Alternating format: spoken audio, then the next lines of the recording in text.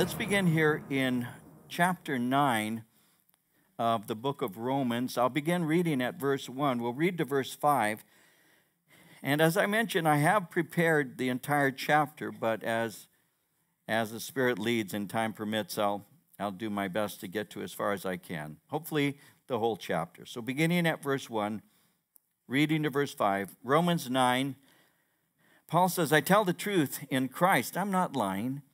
My conscience also bearing me witness in the Holy Spirit, that I have great sorrow and continual grief in my heart, for I could wish that I myself were accursed from Christ for my brethren, my countrymen, according to the flesh, who are Israelites, to whom pertain the adoption, the glory, the covenants, the giving of the law, the service of God, and the promises, of whom are the fathers, and from whom, according to the flesh, Christ came, who is over all and eternally blessed God. The eternally blessed God. Amen. And so Paul, as we concluded in chapter 8, in verses 38 and 39, you remember Paul had just closed that particular portion of his letter with encouragement. He had said, I am persuaded that neither death nor life nor angels, nor principalities, nor powers, nor things present, nor things to come, nor height, nor depth, nor any other created thing shall be able to separate us from the love of God, which is in Christ Jesus our Lord. And so he's closing with these tremendous words of encouragement concerning the love of God and our relationship with him. And now in this section, and it's leading into something a bit different, he's going to be sharing with us concerning God and what are called his sovereign choices. So at the time of this writing, God had begun working with Gentiles. And because of this, people were beginning to ask, has God abandoned his work with the Jews? So the answer is going to be found in what is called the sovereignty of God. The word sovereign speaks of the one who is the supreme ruler. And so God is that supreme ruler, and he always works according to his own plans. That's why he's sovereign. He makes decisions on his own. Man does not tell him what to do. Now, we know that God, the Bible reveals to us that God has created everything that exists outside of himself. So as the creator, he can do whatever he pleases because everything belongs to him. Like it says in Psalm 24, verse 1, the earth is the Lord's and everything in it, the world and all who live in it. Everything belongs to God. Daniel 4:35, all the inhabitants of the earth are reputed as nothing. He does according to his will in the army of heaven and among the inhabitants of the earth. And none can stay his hand or say to him, what are you doing? Even though a lot of us do in our prayers or in our concerns, we'll say, what are you doing? Well, the answer to that is none of us really have the right or ability to ask such a question. And so we're going to be looking at his sovereign choices in chapter 9. Now, he begins in verses 1 and 2 by saying, I tell you the truth in Christ, and I'm not lying, because my conscience is bearing witness with me. So he's saying, I'm telling you the truth in Christ. Notice how he emphasizes the fact that he's not lying. That's important. He's making it clear that he's not preaching insincerely. He's not giving messages with insincere motives.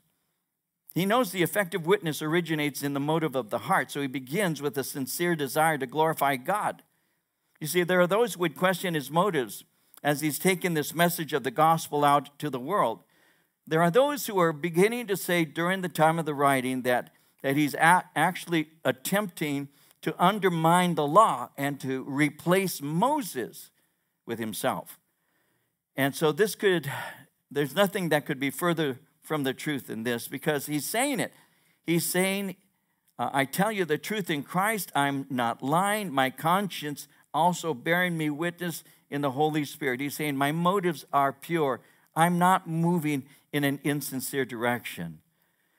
In 2 Corinthians, he had told the Corinthians in chapter 4, verse 2, this. He said, we have renounced the hidden things of shame, not walking in craftiness, nor handling the word of God deceitfully, but by manifestation of the truth, commending ourselves to every man's conscience in the sight of God. We've renounced the hidden things of shame.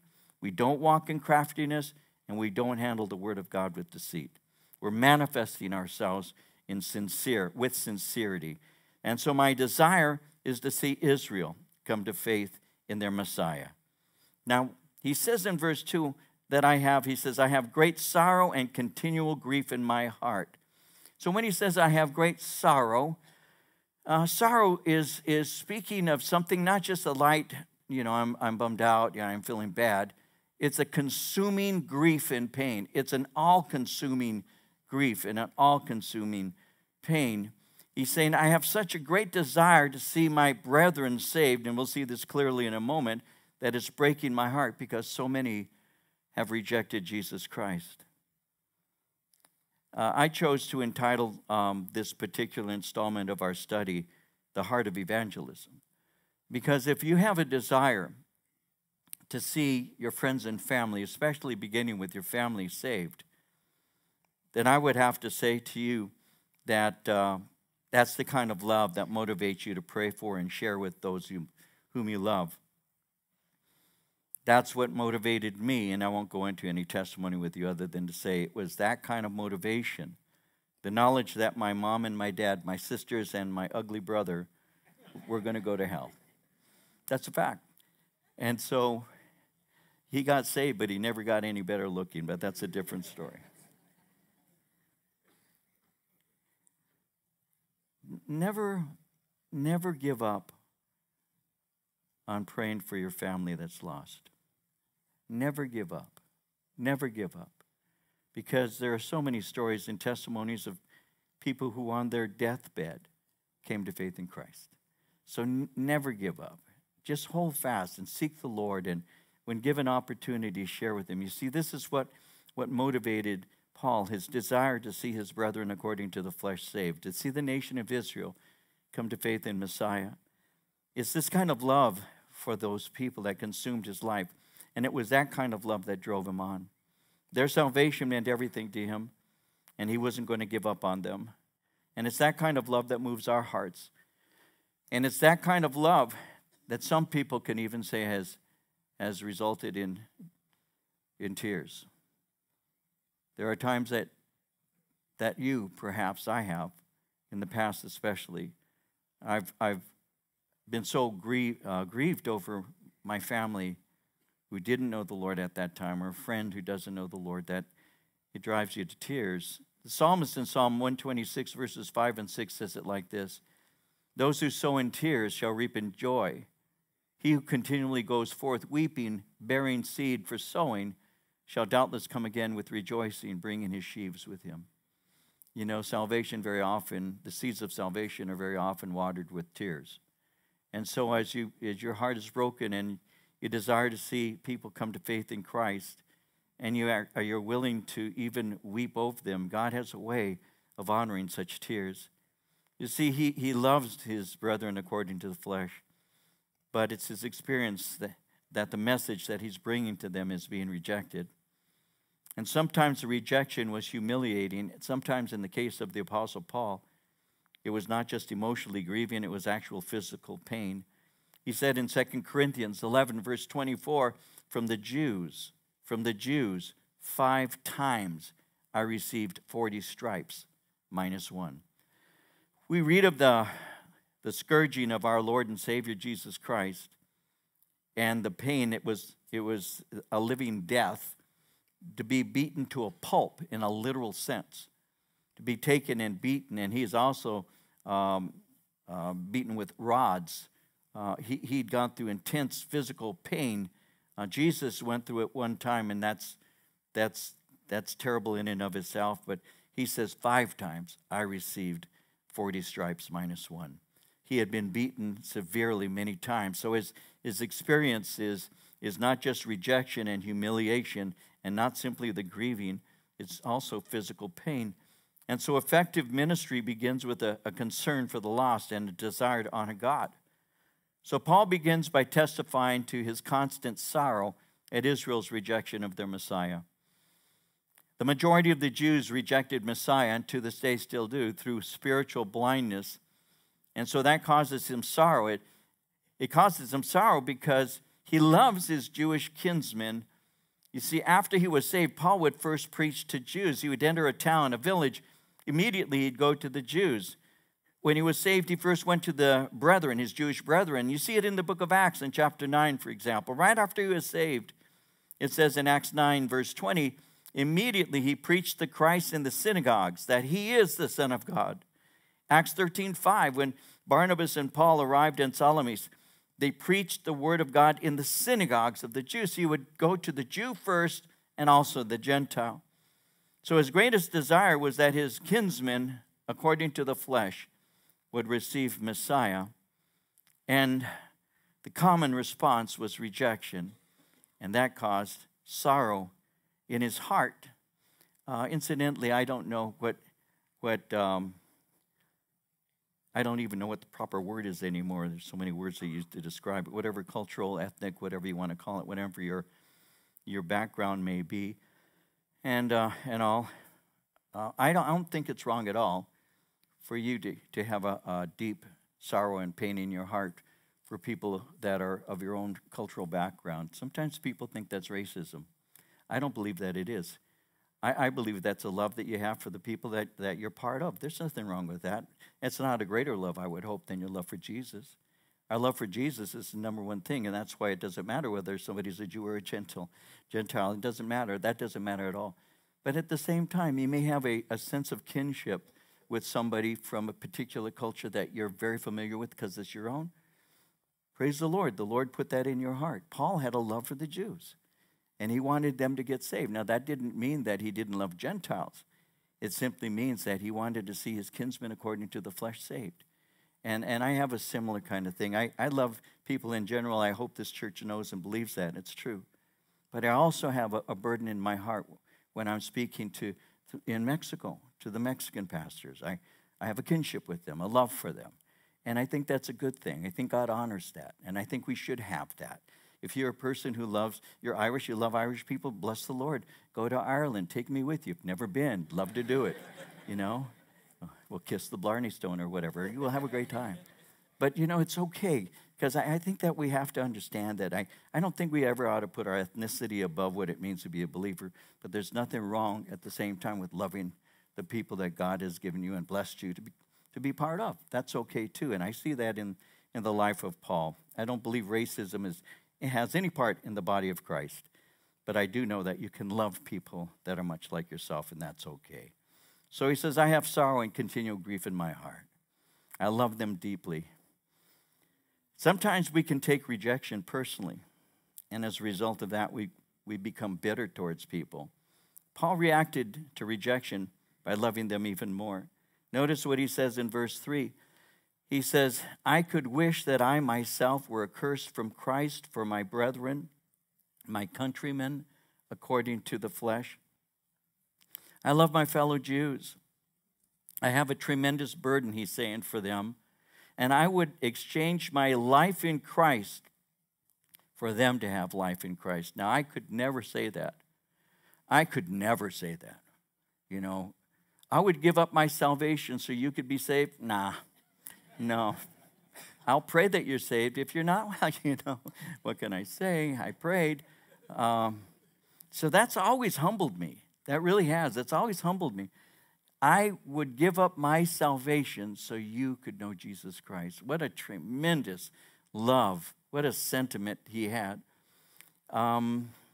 It was his passionate love that made him the great evangelist.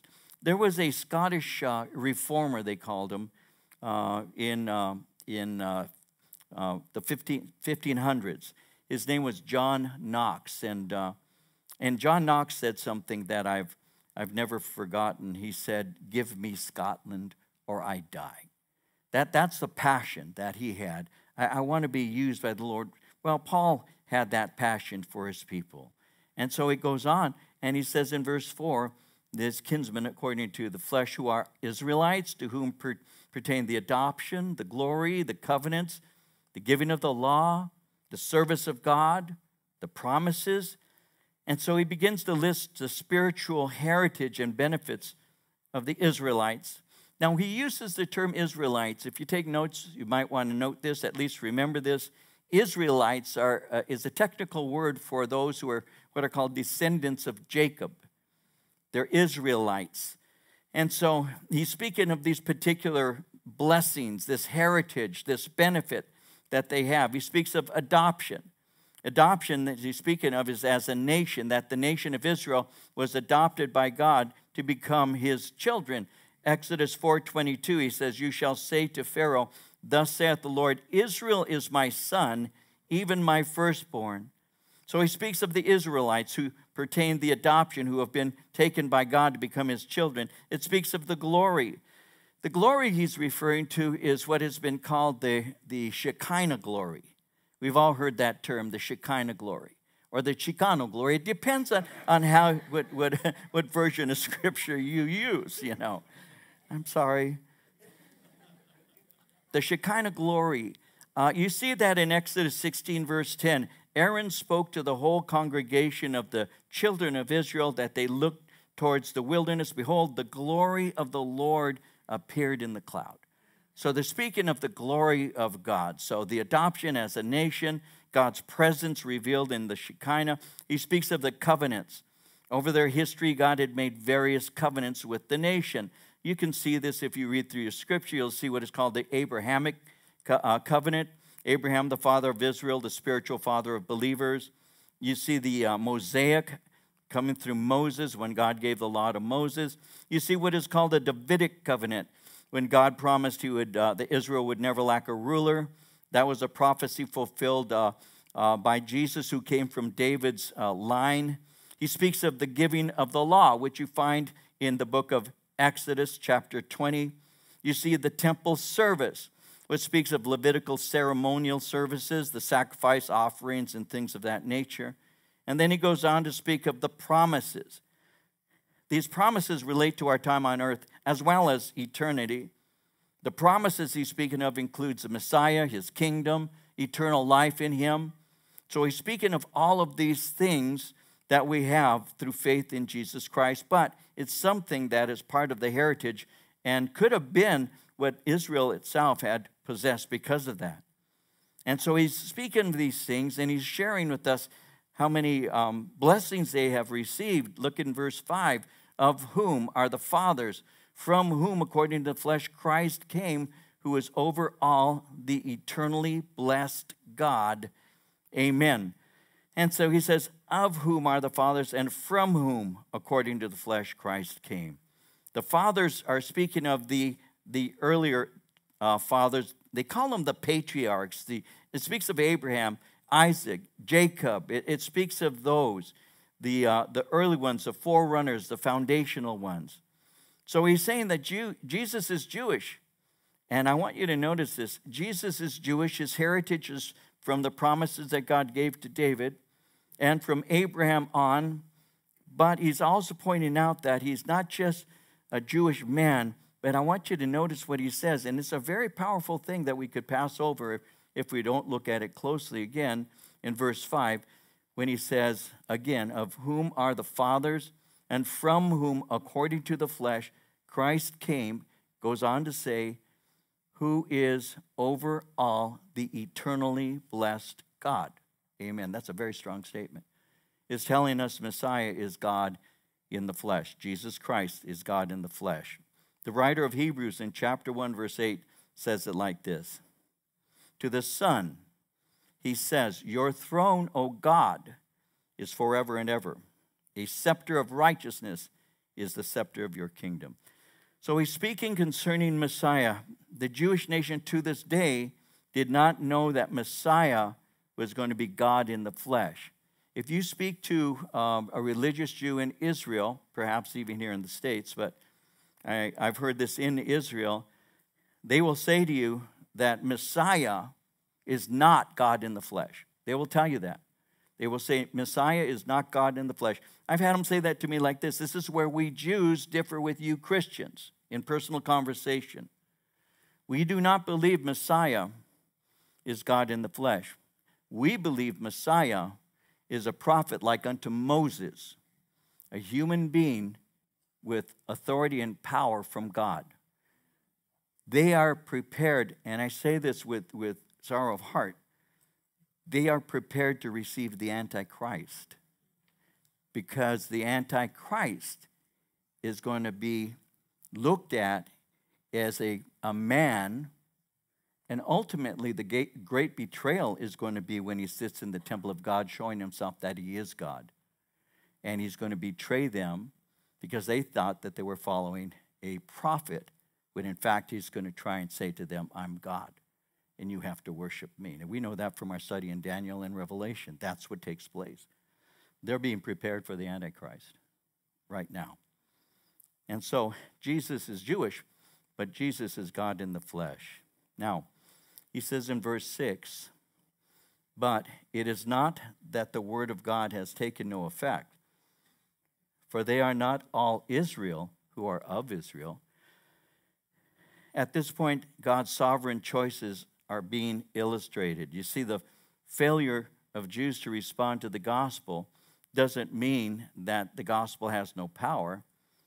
What it's speaking of is there's no automatic salvation based on racial descent. You see, the Jewish people during the time of the writing had a belief that because they were physical children who were heirs of Abraham or from Abraham themselves, they thought themselves to automatically have a relationship with God. Matthew 3 verse 9 counteracts that when it is said, John the Baptist said, think not to say within yourselves, we have Abraham to our father. For I say unto you that God is able of these stones to raise up children unto Abraham. Don't think that your physical descent is going to save you. Just because you have physical lineage, that you can say that you've had a Jewish heritage and ethnicity, does not mean that you are God's children, does not mean you're part of the promises. And so he's beginning to develop this with us right now, because salvation isn't automatic. It's something that you receive by faith in Jesus Christ. And so he's going to begin to illustrate this. He's going to speak of Isaac and Ishmael, Jacob and Esau, as well as Pharaoh himself. So in verse 7, he says, well, I'll begin in the second part of verse 6. They are not all Israel who are of Israel, nor are they all children because they are the seed of Abraham. But he says, in Isaac your seed shall be called. That is, those who are the children of the flesh. These are not the children of God, but the children of the promises, or the promise, are counted as the seed. For this is the word of promise. At that time I will come, and Sarah shall have a son. And so Ishmael is what he's speaking about. You see, Isaac was the child of promise. He's the one who is of the spiritual line of Abraham, but they had another son. They had a man by the name of Ishmael. You know the story. I don't have to go into deep detail about that. But Ishmael was born due to a fleshly action on the part of Sarah and Abraham. Remember how that Sarah could not conceive. She couldn't get pregnant. And so she went and spoke to her husband, Abraham. And she said, Abraham, you know, you can see that I can't get pregnant, so I think what you need to do is, I think you need to produce a child with my servant, my handmaiden, a woman by the name of Hagar. It says in Genesis 16, listen to this, verses 1 through 4. Her name at that time is Sarai. Sarai, Abram's wife, he was later changed to Abraham. Abram's wife had borne him no children. And she had an Egyptian maidservant whose name was Hagar. So Sarai said to Abram, see now, the Lord has restrained me from bearing children. Please go into my maid. Perhaps I shall obtain children by her. And Abraham said, yeah, she's foxy. No, he said, I'm sorry. Abram, you don't see him arguing. Abram heeded the voice of Sarai. Then Sarai, Abram's wife, took Hagar, her maid, the Egyptian, and gave her to her husband Abram to be his wife. She was a concubine. After Abram had dwelt 10 years in the land of Canaan, he went in to Hagar. She conceived. That was an act of flesh. Paul later described it in that way. In Galatians 4:23, it says, he who was of the bondwoman was born according to the flesh, he of the free woman, which was Sarah, through promise. would you have as a contrast? Isaac is the child of promise. Ishmael, the child of the flesh. And so later in Galatians 4:31, he said, so then, brethren, we are not children of the bondwoman, because the bondwoman represents the law. We are of the free. And so that's being a child of promise. So now he's beginning to speak of these promises. In verses 10 through 13, he speaks of Jacob and Esau.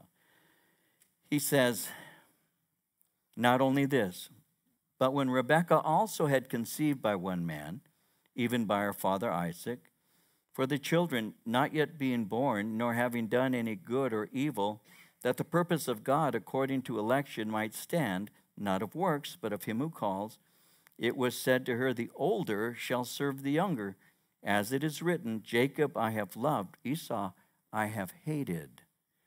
So God made his choice of Jacob before the two children had been born. In Genesis 25:23, it reads, the Lord said to her, two nations are in your womb, two peoples shall be separated from your body, one people shall be stronger than the other, and the older shall serve the younger. That was totally contrary to how it is normally to be done. The older receives a greater blessings, and the younger is looked as subordinate. But they reversed that. And the choice was made even before the children had been born. And that's why verse 11 says that the purpose of God according to election might stand. You see, God elects those who inherit his promises. They don't earn his favor. So he's pointing out that he had chosen without regard for what either would do, because that fulfills his purpose. Now it's interesting how he says in verse 13, Esau have I hated. That's a strong word. So let me share a little bit about that. The word hate can be used in comparison to degrees. It can speak of what is called a relatively higher choice. The point he's making is this: I have preferred Jacob and have a stronger positive attachment to him. Jesus said something to us that I think, illustrates that in Luke 14:26 when he said this. He said, if anyone comes to me and does not hate his father and mother. Interesting. All of us would say, I hate my mom. No. What was he speaking about?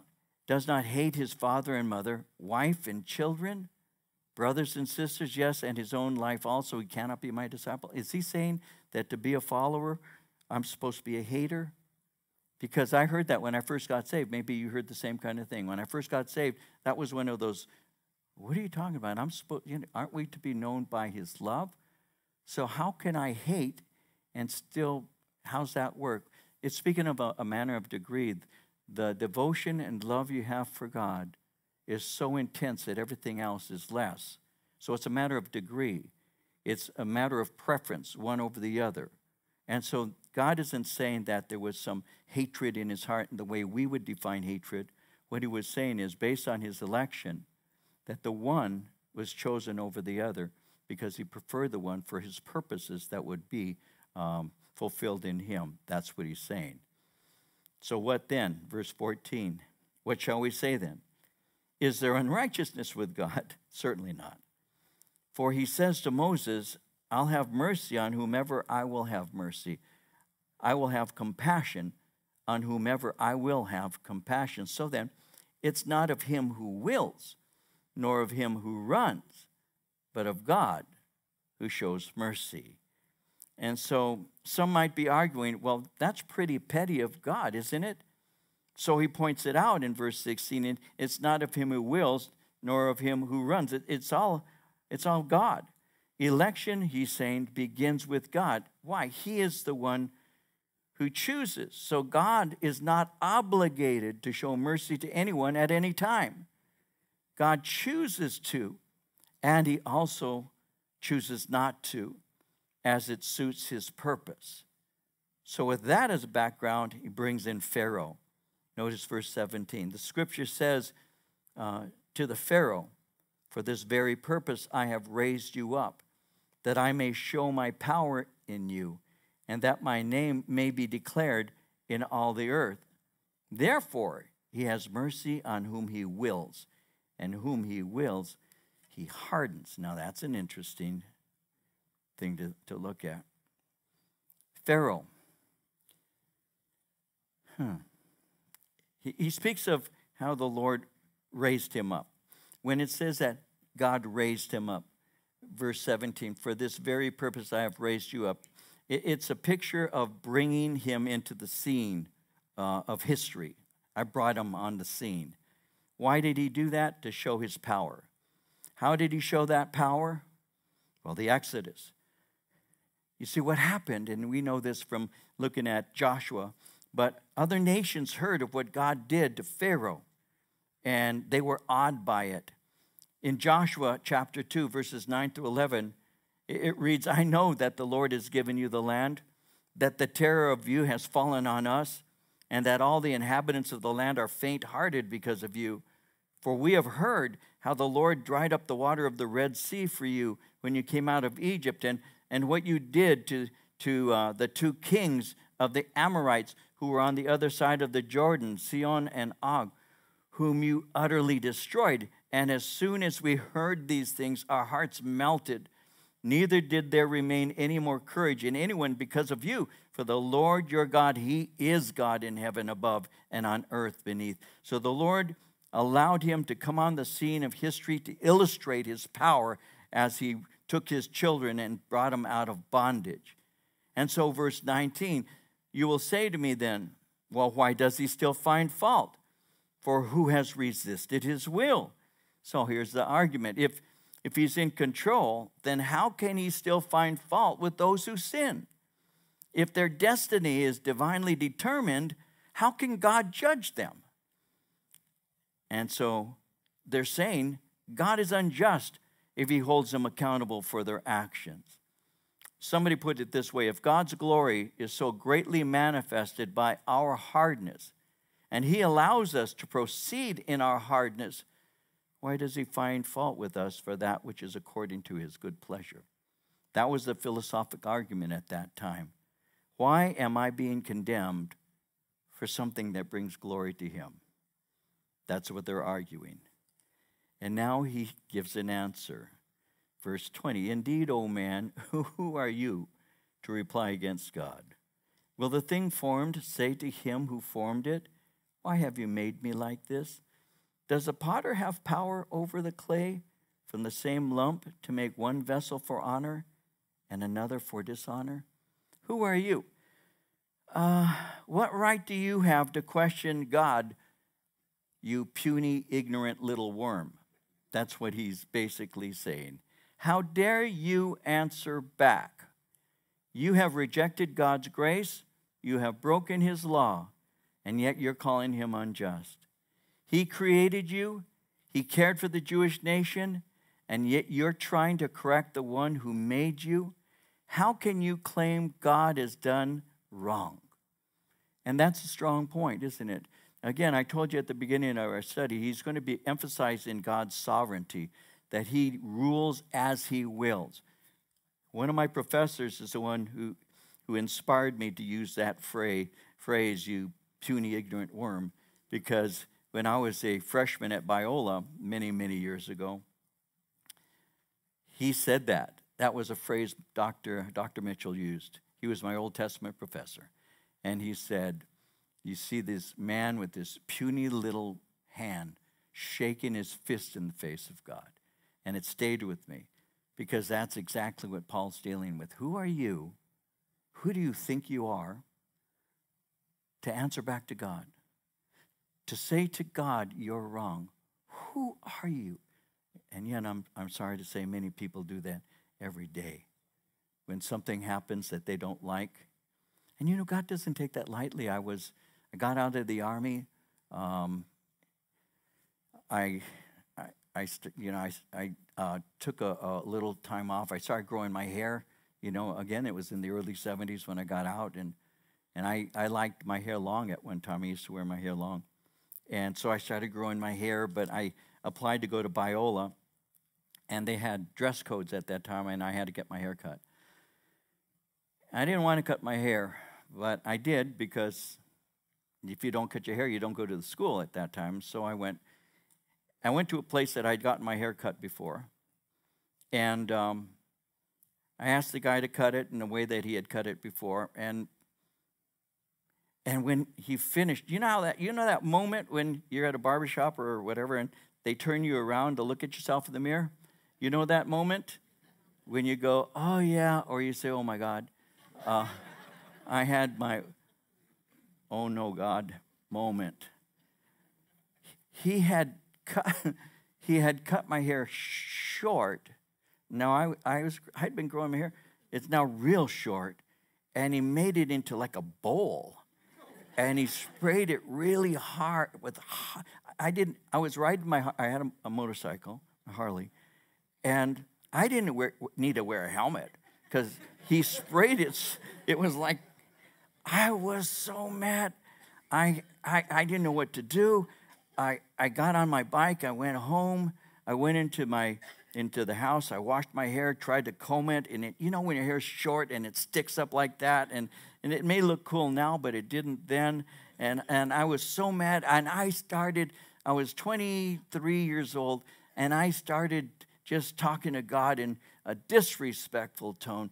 That's how I spoke, and how I can't even get a stinking haircut, just a stinking haircut. You couldn't guide his hand, and I was mad. And I got on my bike, and I went off, and I came up to an intersection at a stop, and I power shifted from second to first to come around and spun the bike. I spun the bike. It hit the ground. I hit the ground, and I didn't hear his voice, but I heard him. I am not kidding. When I picked up the bike and dragged it off the side of the road, and I'll never forget the impression I had in my heart. I will not say God said this, but I did hear in my heart, don't talk to me that way. I haven't since. Who are you to shake your puny fist in my face about a haircut? It will grow back, punk. But it's things as little as that we can get mad at God for. And I really think this is a valid question. Indeed, oh man, who are you to reply against God? Who are you to make a case against God, who is the sovereign of the universe? And what if God, verse 22, what if God, wanting to show his wrath and to make his power known, endured with much longsuffering the vessels of wrath prepared for destruction, and that he might make known the riches of his glory on the vessels of mercy, which he had prepared beforehand for glory, even us whom he called, not of the Jews only, but also of the Gentiles. And so what if God wants to show his wrath and make his power known? In verse 22, the word wanting, it speaks of an intention. It speaks of a resolution or a purpose. Wanting speaks of a purpose of mind. God is allowing sin. Why? It has given to him the opportunity to reveal wrath. Now, in what way does wrath bring glory to God? It shows the excellence of his nature. It also shows righteous justice. You see, with sin's entrance into the world came the opportunity to reveal his power. Again, that is most clearly demonstrated in the Old Testament, in the Exodus, when God delivers his children from bondage. It's also shown very, very severely in the book of Revelation. So God's power displayed in creation is also terrible in destruction. The point he's making is he has the right to judge. He has endured patiently. Notice he speaks of them as with the vessels of wrath. Vessels of wrath are unrepentant people who willfully reject him. He says they're prepared for destruction. That word prepared means that they are suited for destruction. They are fit for, they're deserving of judgment, and they enter into hell. And now that place called hell is not intended for people.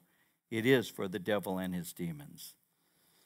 He goes on in verse 23, and he says that he might make known the riches of his glory on the vessels of mercy, which he has prepared beforehand for glory, even us, whom he called, not of the Jews only, but also of the Gentiles. So he wants to point out that there are vessels that are prepared or fit for destruction, but also vessels of mercy. And notice he says these have been prepared for glory by God. Now, it looks like I'll be able to finish the chapter. Here we go. Verse 25. I do believe in miracles. As he says also in Hosea, I will call them my people who were not my people, and her, beloved, who was not beloved. It shall come to pass in the place where it was said to them, you are not my people, there they shall be called sons of the living God. Isaiah also cries out concerning Israel, though the number of the children of Israel be as the sand of the sea, the remnant will be saved. For he will finish the work and cut it short in righteousness, because the Lord will make a short work upon the earth. Isaiah said before, unless the Lord of Sabaoth had left us a seed, we would have become like Sodom. We would have been made like Gomorrah. What shall we say then? That Gentiles who did not pursue righteousness have attained to righteousness, even the righteousness of faith? But Israel, pursuing the law of righteousness, has not attained to the law of righteousness. Why? Because they did not seek it by faith, but as it were by the works of the law. For they stumbled at the stumbling stone, as it is written, behold, I lay in Zion a stumbling stone, a rock of offense. Whoever believes on him will not be put to shame. And so he makes it very clear there remains a remnant today. Something came about in my lifetime that you did not see in the history of the church. And all of you, many of you are young, and you may not be aware of this. Others of us who are older and have been Christians a longer time, you'll know this. There was never an organization like Jews for Jesus.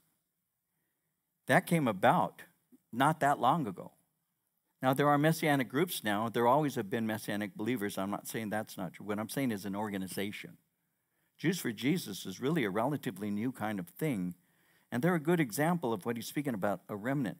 The nation of Israel is a miracle nation, obviously. We love Israel tremendously, and we go as often as the Lord allows and have a burden for the people and are grateful for all that we have received from the nation of Israel and all the declarations and blessings that God has poured out on the nation. We're very grateful for that. But they, unfortunately, they en masse have rejected, even to this day, the Messiah. And because of that, God has worked with the Gentiles and all. And so God, though he didn't give up on Israel, we're going to look at this as we go through the next couple chapters, and I don't want to give too much away right now, but the continued existence of the nation of Israel reveals the providential work of God. And I've said it before many times, and I'll say it briefly. You read your Bible and you see all these people, the Midianites and the Hittites and the Jebusites and Canaanites and all those ites, quite a number of ites there in Scripture. There's so many peoples, that you don't see anymore, the Philistines and you name it. You don't see them anymore. Not in the way that you see him in biblical history. The miracle of the Jew, the fact that the nation was scattered throughout the world and yet regathered and once again became a nation, that is what has been called, rightly, the miracle of the Jew.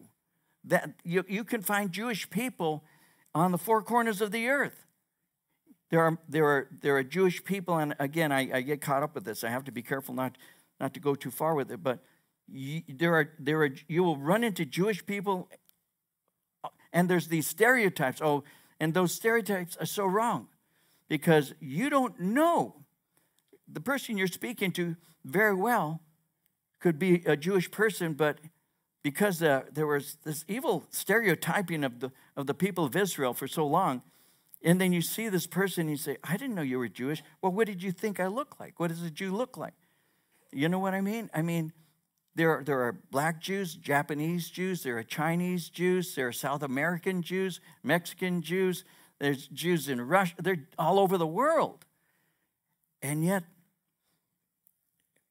when in history was there ever a nation that was dispersed like Israel When Titus of Rome came in 70 AD and did that, that regathered. When?